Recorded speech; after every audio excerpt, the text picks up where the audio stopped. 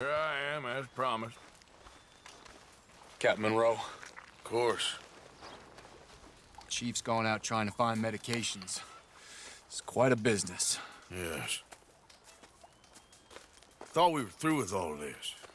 Well, we are, mostly. Colonel Favors seems to think the natives have broken some promise they never made, and apparently he's punishing them by withholding vaccines sent down by the federal government. Really?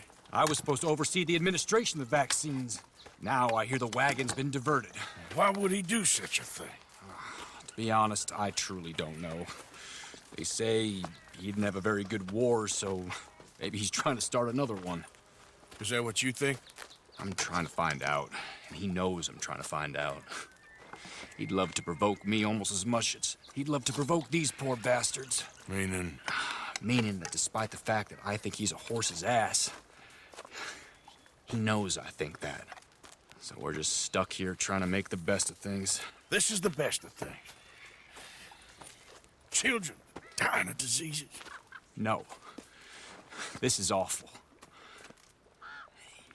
Where is this wagon? Where can we find it? I can show you.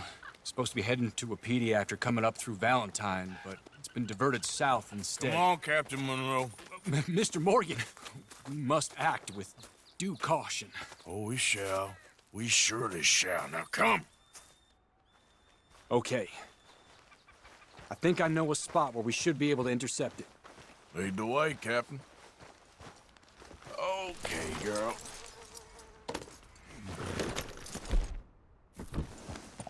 So, this Colonel Favors, he knows you're up here helping these people? Yes and no.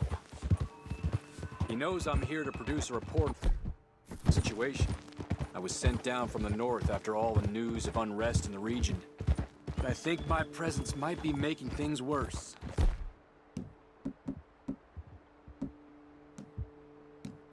What do you mean? I worry he's taking some of these actions more to protect himself now. He can incite more retaliation, maybe he can prove a stronger defense. Like destroying that shrine. Yes, and taking their horses. I mean, I don't know if he personally sanctioned any of this or not. This is the other problem. There's a culture now in his regiment. The rot has traveled down the trunk. Okay. Well, just show me where to find this wagon, and I'll get the medicine for you. You don't need to be involved. Thank you, Mr. Morgan. But I must ask you, please be discreet. We cannot afford more conflict, especially with Eagle Flies now imprisoned at Fort Wallace. I'm still hoping a meeting can be arranged between Rains Fall and Colonel Favors. I understand. So I should drop the wagon back at the reservation? Oh, no. No. You only need to commandeer the vaccine. Stealing those and an army wagon will only make matters much worse. Okay. You know, Favors has many flaws, but I don't believe he's callous. More an insecure man at the end of his career trying to cling on to something that's already gone. He fought for the Union in the war, and his record was considered far from illustrious.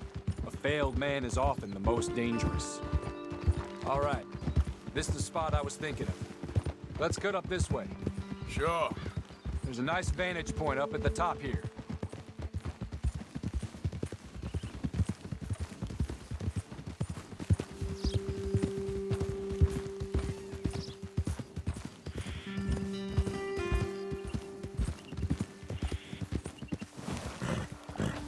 You all right, girl?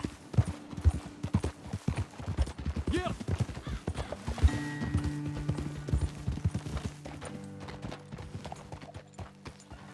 Okay, let's dismount here.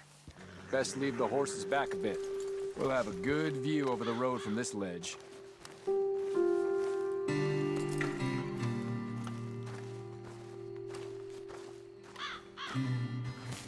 The wagon should come along this way. Okay. You're a good man, Mr. Morgan, but I fear this task to be a fool's errand. Well, firstly, I'm a long way from a good man. Secondly, fool's errands are my favorite kind of work. Fair enough. In that case, I can see we shall be great friends. May I ask you a question? Of course. Why don't you just tell all the folk up in Washington what kind of an idiot Colonel Favors is and save us all a lot of bother? Unfortunately, the government doesn't work quite like that. If you say so. There. I think that's the wagon. All right. Get yourself out of here. Just remember to keep it clean, understand me? Don't worry, I'm as clean as they come. All I do is clean. Well, good luck. I'll meet you back at the reservation. Try not to get yourself killed, Mr. Morgan. No, I can't promise.